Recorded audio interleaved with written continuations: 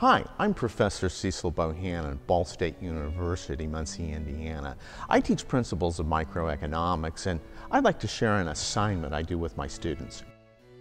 Here at Ball State University, we have the David Owsley Museum of Art. I spend a day with my students here at the Art Museum. Before they come to the Art Museum, I want them to form groups, and then when they come to the Art Museum, find a work of art, use it to illustrate an economic concept, and then write a 17-syllable haiku that illustrates the economic concept and also refers to the work of art. The students then share their work with the rest of the class with PowerPoints. Each PowerPoint should have 3 pages on it. The first page should tell us something about the work of art, its background. Second page should present the work of art and also show the haiku. The third page is meant to give an explanation of how the haiku and the work of art work together to illustrate the economic concept. Now, this all counts for 10% of the grade for each one of the students, and it's graded based upon its economic accuracy and also its artistic creativity. Let's look at some of them. Here's a typical project. The first PowerPoint slide tells us a little bit about the picture. Valley at the foot of Mount Snowdon. It's by Alfred Vickers. It's Romantic era 19th century 1865 oil painting. If you look at the picture, you see a big sky, cows going out of the picture. Here's what my students did. Cow supply goes up. Price then begins to free fall. Hamburgers for all. Now here's their explanation. It's a bit hackneyed, but after much looking around the art museum, we spotted to write a haiku based on this oil painting by Alfred Vickers. The picture is of cows in an open field, eating grass and overall happy. These conditions led us to believe that cow supply will increase, therefore the price of hamburgers will decrease and the availability of hamburgers will increase. Well, the explanation's not as great as all that, but you know they get the point. An increase in supply generates a decline in price. Here's an example of a truly outstanding project. The artist is Arthur Blanche, an American. Another Farm. It's a lithograph from 1934. Now if you look at the picture, you see sort of a decrepit barn and a farm that's sort of fallen on hard times. Here's the student's haiku. Harvest quick to change, no profit from subsidy, elastic supply.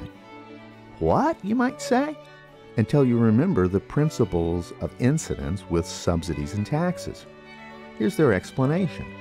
We're assuming that this agricultural market can change its output quickly, produce more or less, additional farms enter and leave the market. This farmer has fallen on tough times and hopes that a subsidy will be able to increase profits enough to save the farm. Unfortunately, since the market supply is quite elastic, the consumer gains the majority of the subsidy benefits, while the producer gets relatively little. This haiku illustrates the misconception that 100% of the subsidy goes to the intended recipients. I think this is very sophisticated thinking for economics students at a principles level and a good application of using art to illustrate an economic concept. Here's another example of outstanding student work. The artist, William Morris Hunt, in 1878, painted the picture The Rapids, Sister Island, Niagara. And yes, it's about rapids near Niagara Falls. Note that it's a small falls, and before there's the river. And here's the student's haiku. Steady to rapid, elasticity sinks down as time decreases. As seen in the painting, the river is steady and flat for a while in the long stretch of time, but later goes into a rapid fall in a very short period of time. Just like the river, the more time you have to adjust to changes in prices, the more elastic the demand curve will be, steady, flat part of the river. And the less time you have, the less elastic the demand curve will be, short, steep fall part of the river. The graph of the demand curve goes from flat to steep as the amount of time decreases, like Hunt's painting of the rapids. What a great explanation and use of imagery to illustrate the principles of time and elasticity. So why do this? Why bring students to an art museum for a class?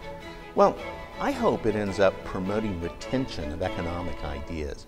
You know, there's a lot of evidence in the educational psychology literature that if an individual learner links an idea with a concept, they retain it longer and they retain it at a deeper level. Second, I hope this also bridges the divide between what Deidre McCloskey has called the poet and the positivist, between arts and sciences, and shows that economics really is an all-encompassing discipline. Finally, it's just a lot of fun to spend a day in the museum with economics students. Well, I hope you enjoyed this video. If you've got any questions on how to use this, please get in touch with me at cbohanon@bsu.edu. Thank you very much.